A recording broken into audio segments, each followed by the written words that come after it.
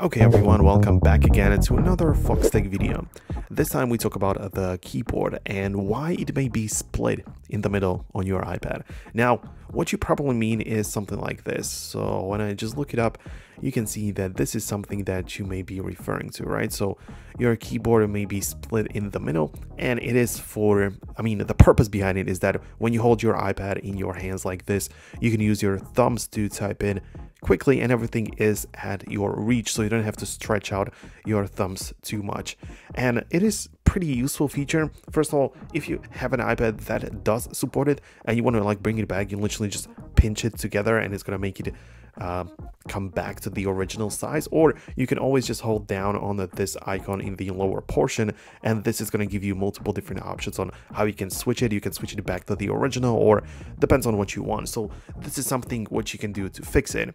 And if the question is why is it this way, well, it is a feature and it's something that you should be kind of happy about that you have it, but yeah, it's something that is supposed to help you. But for whatever reason, it's not supported on every iPad. The newer devices, like for example my iPad Pro, literally doesn't have that feature, which is not something I completely understand. Like the older iPads, I don't know, for example, I made a video about it.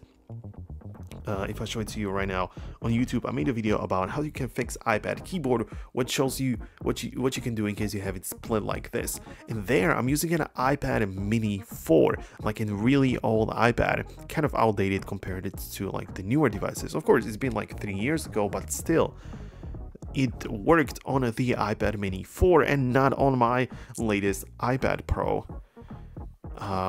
So yeah, it's something that is kind of like a weird thing, but this is essentially how it works. You can of course just pinch it back, hold down on the icon to get to a different view, or just enjoy the feature. This is something I would recommend you to do because I do not have it. So yeah, this is everything what I wanted to say. This is all I wanted to explain. By the way, before you leave, I need to show you the Foxtecc educational platform, which you can go ahead and join for free. There are more than 120 members inside, and you can watch some courses which are specifically, for example, design.